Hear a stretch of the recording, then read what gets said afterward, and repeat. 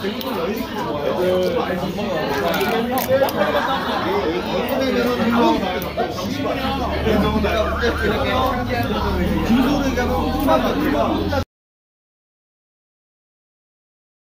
is a traditional Jeonju bibimbap, which says a lot because who knows, your girl might end up living in Jeonju. This is the place that we went to where it had the choco pie. So this is my, as of right now. Oh, and this is like kirang chim. So it's just like, it's almost like an egg souffle. Look at it, it's still cooking. We love it. Wow, what a time. What a time it's been. Finally heading on out after 21 days. I have so many things that I could say about my time here in Korea. It was a beautiful challenge for sure.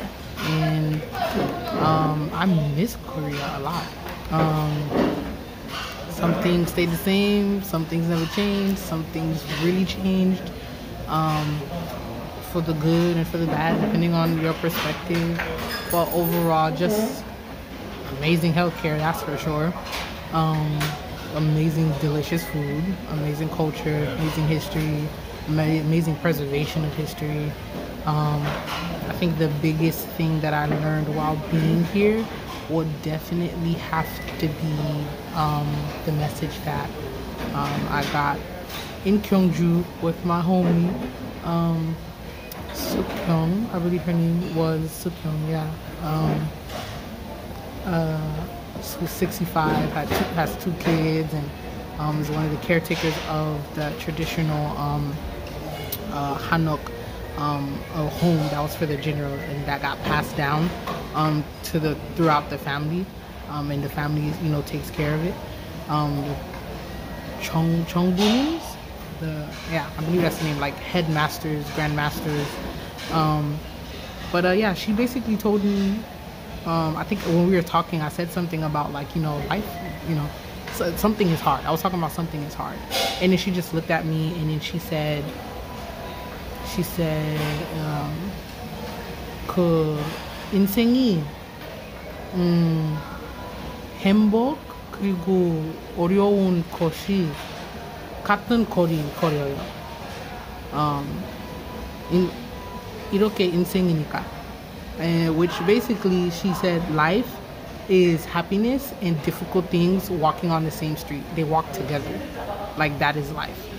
And I think I literally started crying when she said that. And I know she really said that for me. And I just want to tell her thank you, because I think the process of coming on this trip, leaving my biggest contract at work, preparing to come here, going through all the health things, spending time with friends, group traveling after such a long time. It was definitely happiness and difficult, like, happening at the same time, and learning to be very neutral about everything in life, but in being very present so I can enjoy every single thing. Like, when I'm in pain, being grateful because I can feel the pain and I can ask for help. Knowing when I'm, like, happy and sitting with that and then sharing that with others, you know.